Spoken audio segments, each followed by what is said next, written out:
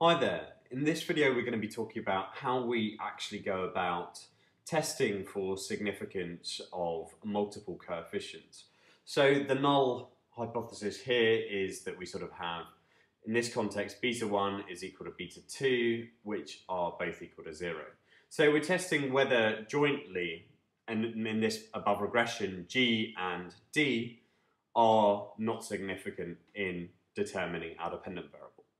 So just to provide a little bit of context, the sort of regressions which I'm talking about here is we're trying to explain interest rates. So this could be sort of interest rates on government debt. And we're saying, do they depend on government spending? And also, does it depend on the debt, the level of debt which a country has? So the idea with government spending is that does public spending lead to a crowding out of private investment? So you might expect under sort of traditional theory that beta 1 would be greater than 0. And the idea is that if the sort of level of debt for a country goes up, then the sort of interest which a country has to pay on that debt, you would expect to be higher as well. So in this sort of context, you would expect from, well, perhaps sort of traditional economically, you'd expect beta 1 and beta 2 to be greater than 0. So the idea is that we run this original top regression and we have got some sort of value for the sum of square residuals.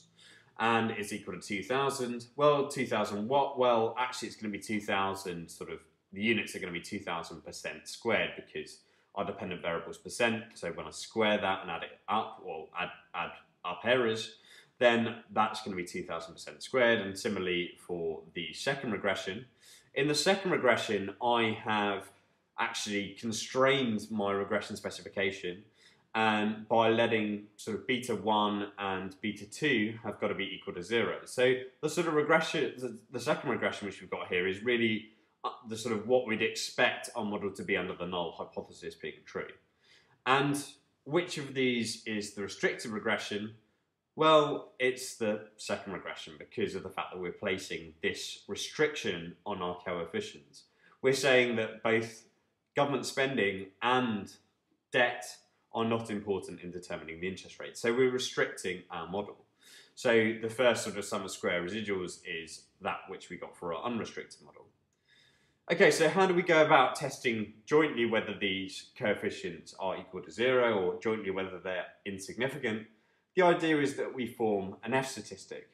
And how do we do that? Well, we use our formula, which is the sum of square residuals for the restricted model minus the sum of square residuals for the unrestricted model, and then we divide that through by the sum of square residuals for the unrestricted model. Yeah, so that's how we start off forming our F statistic. Because the idea is that we're sort of, in our numerator, we're testing what's the sort of improvement in prediction of our model from inclusion of these extra variables. But then we need to sort of standardize this. So what we do is we divide the numerator through by the number of restrictions. Well, how many restrictions do we have in this case? Well, we're sort of restricting two coefficients to be equal to 0. So we have two restrictions. So we divide the top by 2. And the bottom we need to divide through by the number of observations which we have. Well, the number of observations which was sort of said here is 200 minus the number of restrictions, so that's 2, and then minus 1. And this sort of minus 1 here is actually sort of for the constraint which is placed on having a constant in your model. Okay, and we know that under the null hypothesis, then being true, then this sort of value should follow some sort of sampling distribution which is given by an F statistic. So, and remember we talked about the F statistic as having sort of two things which it depends on, 2 degrees of freedom. In this case, it's going to have its sort of first degree of freedom is going to be given by 2, and the second degree of freedom is going to be given by 197.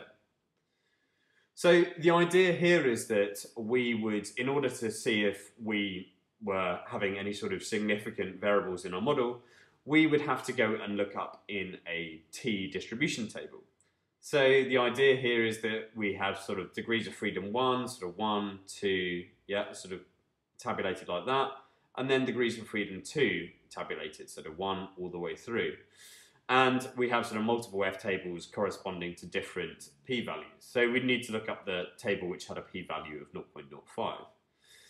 And the idea here is that we look up the value which is sort of from our numerator degrees of freedom first in terms of rows. So we'd go across from the 2 value, and then we would have to find 197 in terms of the second degree of freedom. Normally, F tables won't be distributed or won't be tabulated that far, so it'll probably sort of just say perhaps up to n equals 100, second degrees of freedom is equal to 100. And then sort of under that situation, perhaps you can make an assumption that that's sort of far enough. So the idea is that you would look up that sort of particular F value there.